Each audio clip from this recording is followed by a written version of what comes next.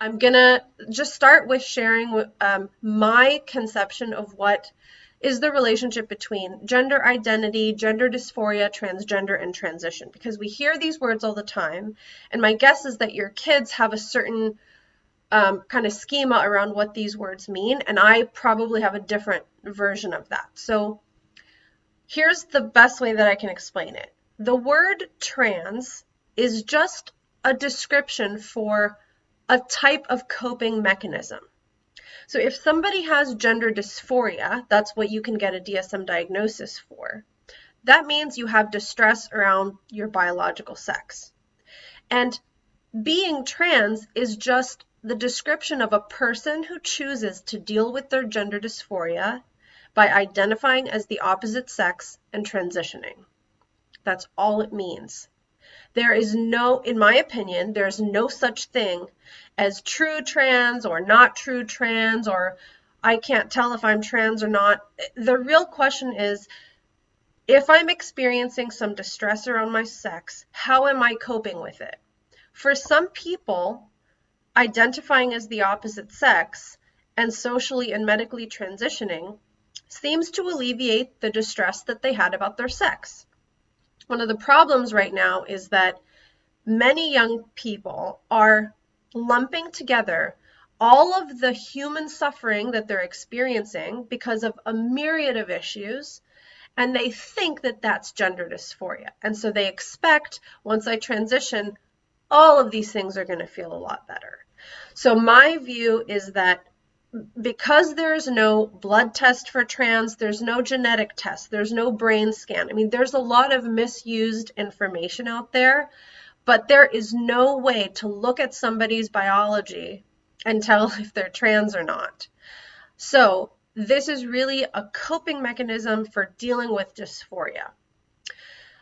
What's also come to become really clear to me, which I didn't quite understand when I first started doing this work, is that there are culturally transmitted, socially contagious types of mental health conditions. And the reason that's true is because most mental health conditions, most things that you find in the DSM, are not biologically based. They are mental health issues. And when a mental health issue is very nebulous, we can mold our suffering to fit in with whatever labels are available to us. So a really great book, I actually didn't put this in the resource list, but a really great book to check out is Ethan Waters' Crazy Like Us.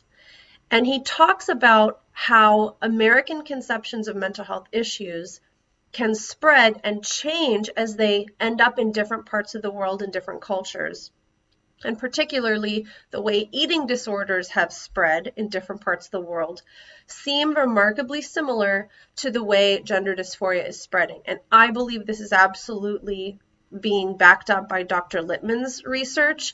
And just anecdotally, we see thousands and thousands of young girls who are particularly susceptible, and I believe boys are too, which I'll talk about later, to I'm feeling overwhelmed by emotions that I don't know how to handle and that are scary and painful.